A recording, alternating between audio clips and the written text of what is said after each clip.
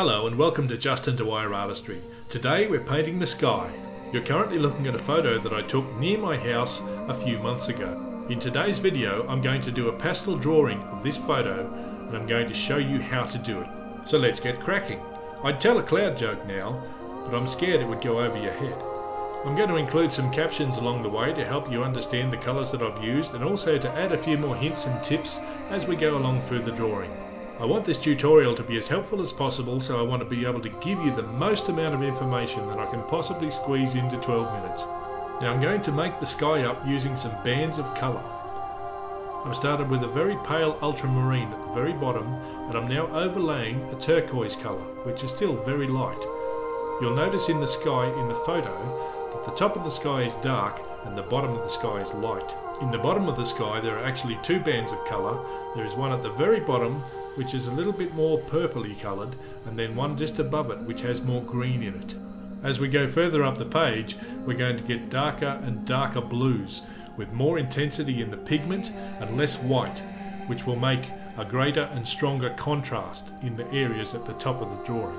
A general rule of thumb for any kind of landscape painting is that things that are close to the horizon will be pale and white and not very clear, hard to see. The closer things get to you, the viewer, the more you're going to be able to see clarity and detail, and the sharper and clearer things will be. That's a phenomenon called atmospheric perspective, and we can use it to our advantage to push things forwards and backwards in our drawing and create a great sense of space. Now you can see me cleaning my hands in the video.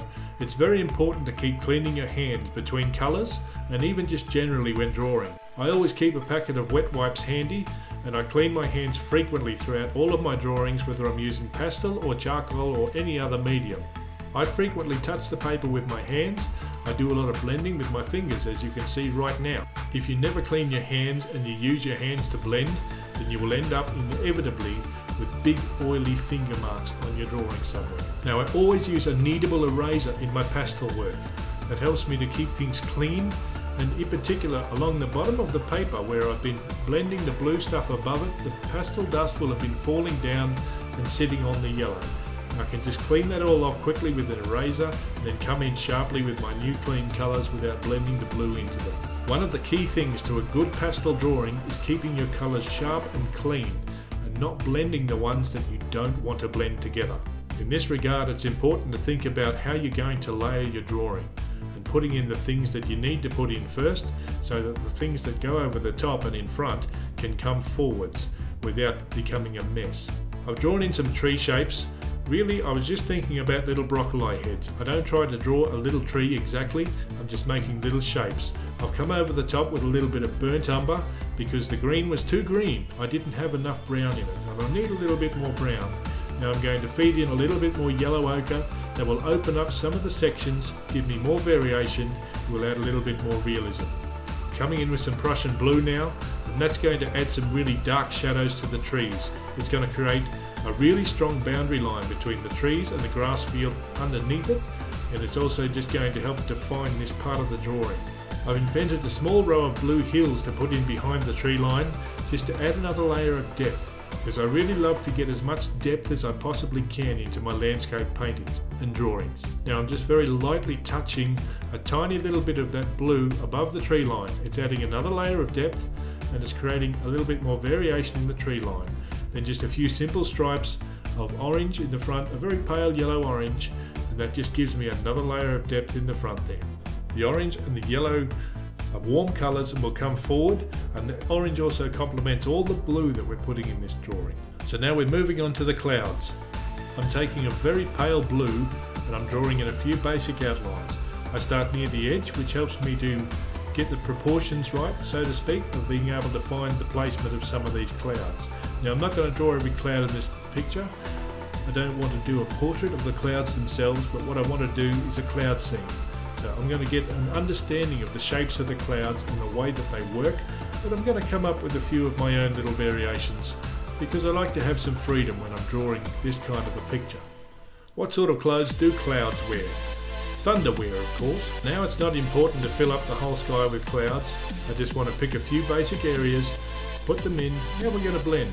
We're going to make it nice and soft This is going to be the back layer of the clouds. We're going to put a few more layers over the top of it. Now I've got a range of greys here. I don't know which one I want to use. I'm going to hold them up to my reference photo and see if I can pick one that's about the right colour that I want.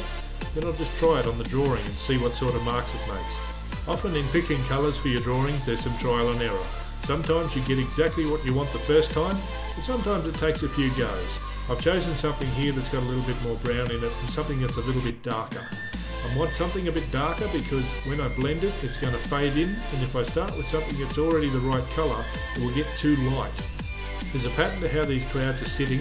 You'll notice that big ones are in front, medium sized in behind that, and then little ones are far away. This is something called overlapping. You can use this kind of size to add more depth to your painting. Big things in the front, small things in the back. It makes the small things look further away. Blend things in. I often move a little bit of colour or a little bit of shading into areas where I only want a light touch, just while I've got a dirty finger from blending other areas. This is something I do all the time in my pastel work or in my charcoal work. Now here comes the white. I've taken a titanium white, which is a slightly yellow white, and I'm mapping out some of the brighter, lighter areas of the clouds. I'm not trying to achieve any kind of perfection here. I'm really just looking at shapes, putting a little bit of the white on the top and blending it in, making sure that it stays nice and soft. One of the reasons I chose this reference photograph for this lesson is because it has a whole array of different types of clouds.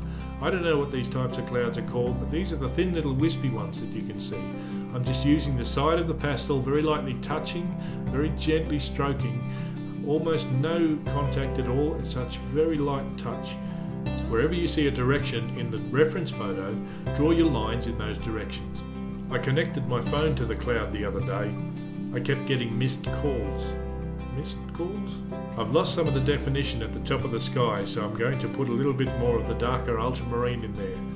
I haven't made the sky as dark as the reference photo. I'm not trying to draw this as realistically or as accurately as I possibly can or to showcase my skills.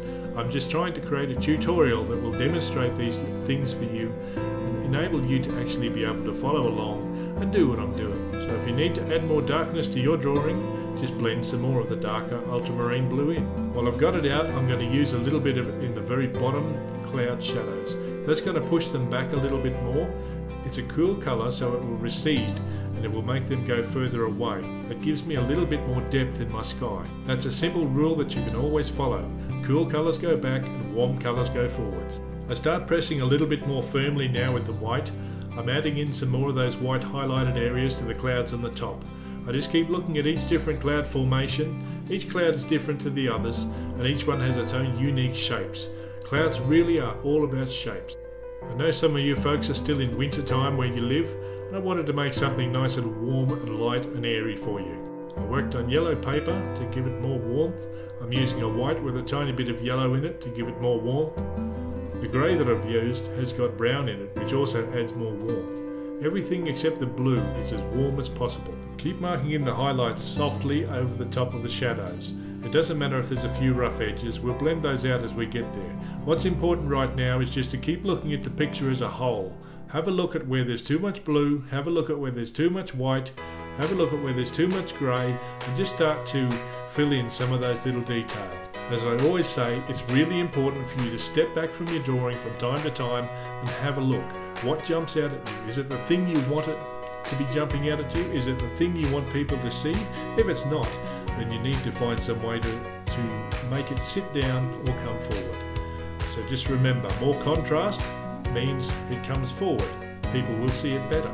Less contrast means it will move back in the painting and people will see less of it. I just keep marking in some more of the shapes of these wispy clouds. I lost some of that before when I put the blue back over the top. I'm just using the side of the pastel here and I'm just tapping, and then I very gently just blend it by tapping my hand over the top. Now I believe my foreground is a little bit too bright, so I'm going to just tap it lightly. That's going to blend those colours together a little bit and it's going to push it back. Every time it loses a bit of clarity, it will move back. I couldn't get quite enough, so now I'm actually just going to roll the yellow ochre along. We're just taking a little bit more of the brightness of that green away. The green was still just too bright and it's coming forwards too much. Now just a few last minute touch-ups to the shadows. Just add a little bit more contrast. Add that little bit more depth to where the clouds are sitting. Give people that little bit more to look at. I'm just putting in tiny touches. I'm not making any drastic moves here. Just little bits at a time, and then get back and have a look. And then just a little bit more blending. And there you have it. That's the finished drawing. Ladies and gentlemen, thank you so much for watching. I hope you got something out of this. I intended this to be specifically a tutorial for beginners to pastel. Now this isn't the only way that you can draw this kind of scene, but this is an easy way that you can get started and to get some basic skies and some basic landscapes going with your pastel set. Don't be afraid to give it a go. I encourage you to reach out to me if you have any questions. You can contact me in the comments below. You can also find more of my work and more of my tutorials on my website, justindwyerartistry, or through my social media, also linked below. Thank you so much for watching. Have a wonderful day, and bye bye.